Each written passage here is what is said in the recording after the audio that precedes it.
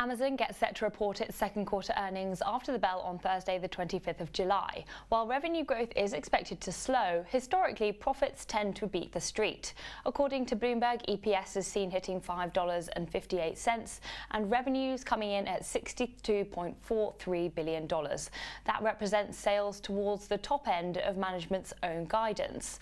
Looking back to the first quarter, profits flew past consensus estimates. However, its earnings guidance was lighter than expected because of an $800 million investment to give free one-day delivery shipping to Prime members. And revenue saw its slowest expansion since the start of 2015. Its two-day Prime sale in mid-July could be important for improving sales growth, although the company is unlikely to disclose the breakdown in its earnings. According to CNBC, citing analysts, it could bring in up to $6 billion in sales.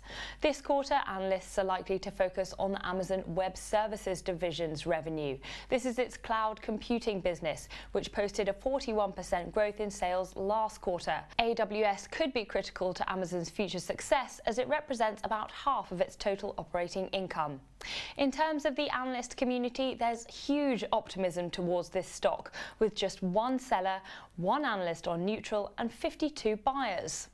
Checking in on the chart, since the trough in 2016, the stock is up by more than 300%, and from the December trough, it's up by 50%.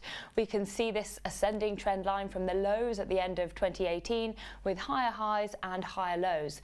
We're inching closer back up to that all-time high from September. If we push above that level, 2050-25, that would act as a bullish indication for the share price. However, beware that there could be some resistance at or even just below that level. Meanwhile, for support, keep an eye on the most recent trough down at 1677.66, although that is a considerable way below where we are for now. For more videos like these, subscribe to our YouTube channel, IG UK, and follow us on Twitter at IGTV.